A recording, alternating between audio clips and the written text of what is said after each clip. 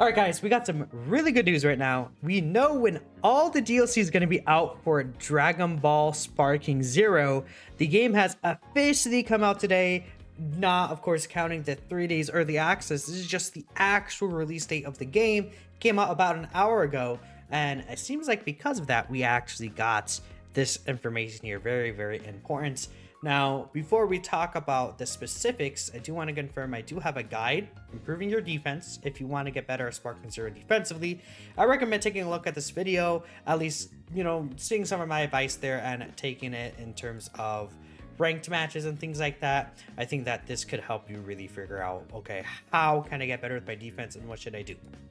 Very important there, but let's continue on here with the main stuff of this video. Right here, DLC 1, to be released around Q1 of 2025, contains playable characters from Dragon Ball Super Superhero. DLC 2, also to be released around Q1 of 2025, contains playable characters from Dragon Ball Daima. Then DLC 3, which is to be released in Q2 of 2025, contains playable characters from Dragon Ball Daima as well. So with that, you do need to consider the fact that, okay, Superhero's only getting one DLC pack. A lot of people thought it was going to be 2 superhero packs and 1 Daima pack, but it seems like they're going all in with Daima, which is fair. And, you know, being fair, you could think, oh, maybe this is not enough characters, right? Because they say it's more than 20. I'm thinking it's either going to be 8 characters per pack or at most 9 per pack. Because if it was 10, then it would obviously be more than, what's it called? It would be 30, right?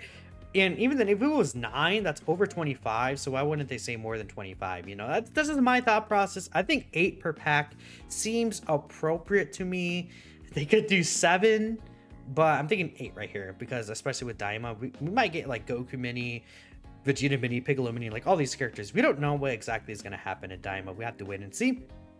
But the main topic here is going to be Superhero, because we actually know who shows up in Superhero. So from here, I'm going to talk about what I think will be coming in terms of the DLC characters.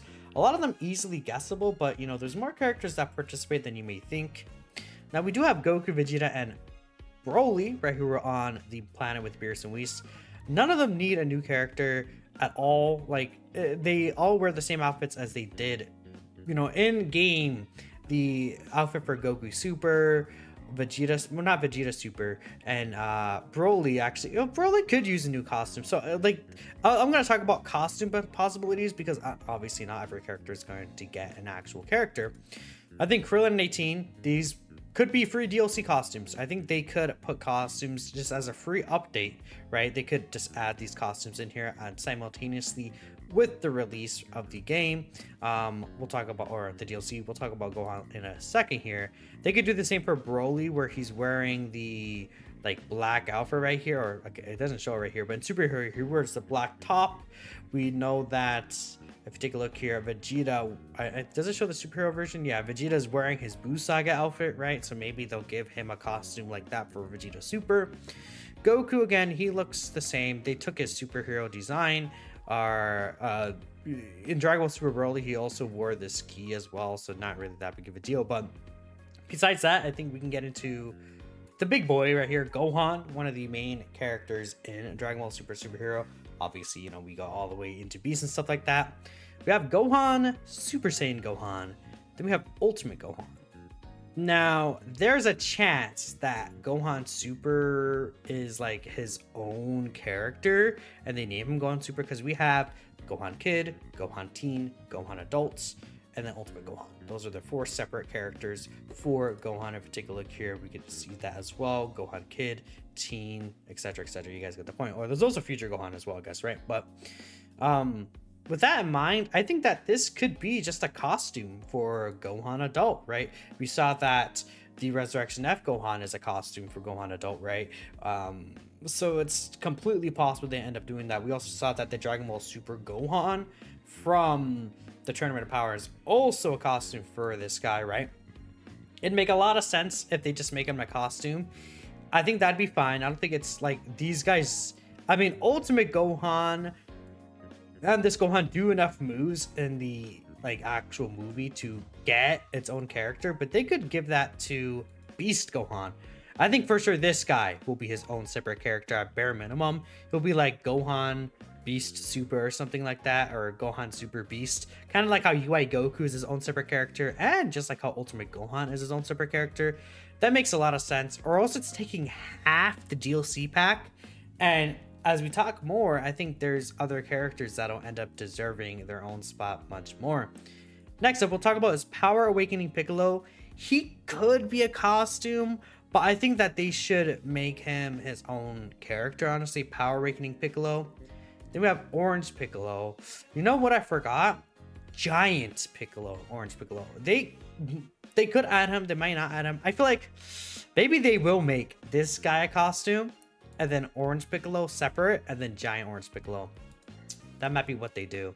So that's, okay, let's say Beast Gohan, Orange Piccolo, Giant Orange Piccolo. That's 3 characters. The Gammas, obviously they're going to be in. They're going to get their own characters. We saw them in the DLC pass.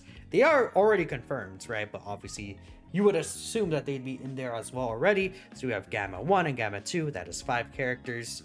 I think we'll get Cell Max, of course. Very huge. 6 characters. I mean, 7. We'll get Pan as well. I think Pan would make a lot of sense. Then for the 8th spot, I actually did put, we can close this. I did put Fat Gotenks, but I guess they could just like not include him. And then like, what if they make Fat Gotenks a costume for the other Gotenks? I don't know if they would do that. They may just might make Fat Gotenks his own character. That's what I'm thinking. They might make him his own character. And then it could be like, we have 2 like low DP cost characters here. Then this guy, the Gammas will be decent DP cost, and Orange Piccolo and Beast will be higher DP cost characters. Could be what I'm thinking here. Just kind of get a blend of that. Thinking about DP cost, I guess. Maybe it could be what they do. That makes a lot of sense to me, I think. Again, it could be a thing where maybe they don't even include Fat Gotenks and make Power Awakening Piccolo's own character. But I think like these characters will be costumes, and then those specific 8 characters will likely be the DLC. Again, in terms of other characters, they could do Dr. Hedo. We have Magenta. I would assume they're not gonna make it in with only 8 spots realistically. It just doesn't make a lot of sense to like imagine they exclude, I mean, they could exclude, I guess, Pan maybe, but I would say Pan plays more relevance. Well, I mean, technically Hedo did create the Gammas and Cell Max, but in terms of fighting, she does more. But anyways, that's all I'm gonna say. I think at the very least, like 6 of those are completely confirmed. Beast, Orange, Giant Orange, the 2 Gammas, and then Cell Max. 100% they're gonna be part of the pack. From there, just a little 1 or 2 characters or so. But thanks for watching. Let me know who you think is gonna be in the superhero pack, or even Daimon, and I'll catch you guys next time.